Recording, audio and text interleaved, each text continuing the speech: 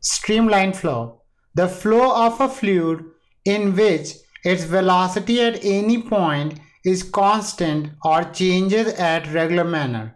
Then that flow of fluid is known as streamline flow. If there is no loss of fluid within the uniform tube, the mass of the fluid flowing into the tube at any given time is equal to the mass flowing out of the tube in the same given time. Now, let's try to draw a picture so that we can understand how to define a streamline flow. So here is the picture where you can see I have my point P. So this is my point P, and let the mass M1 passes through point P. And the area of cross section of this end of the tube at point P is A1, and let the fluid entering the tube with a velocity of V1. In the same way, let this is point Q, and let mass M2 is passes through this point Q, whose cross-sectional area is A2, and let the velocity of the fluid leaving point Q is V2. Then we can say that let us consider a mass M1 is entering the tube at end P of cross-sectional area A1 with velocity V1 for time t.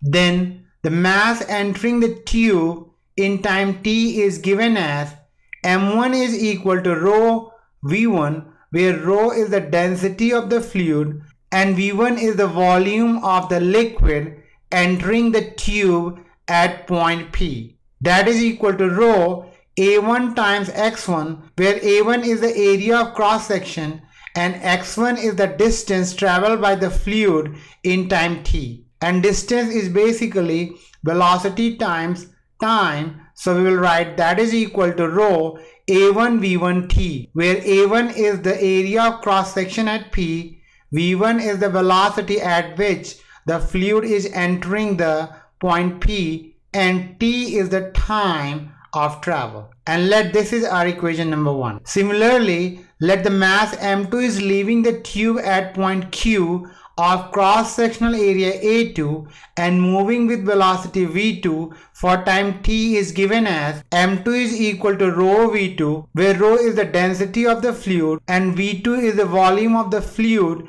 leaving at point Q, and that is equal to rho A2x2, where A2 is the area of cross section at point Q, which is this area right here, and x2 is the distance traveled in time t, and distance is basically velocity times time. So we can write that is equal to rho A2 V2 times t, and let that is equation number 2. As we know, the mass is conserved, so we can write M1 is equal to M2. So what we are going to do, we are going to write this term is equal to this term. So let's write that, and if we do that, we will write rho A1 V1 times t is equal to rho A2 V2 times t. And as we can see, rho and t is common on both sides, so we can easily cancel it out, and if we cancel it, we will get A1 V1 is equal to A2 V2, and this equation is known as equation of continuity. So we can also write AV is equal to constant, because according to the equation of continuity, area times velocity for any fluid is constant if the fluid is streamline flow. And this equation is also known as flow rate equation, and this is how we will define the streamline flow.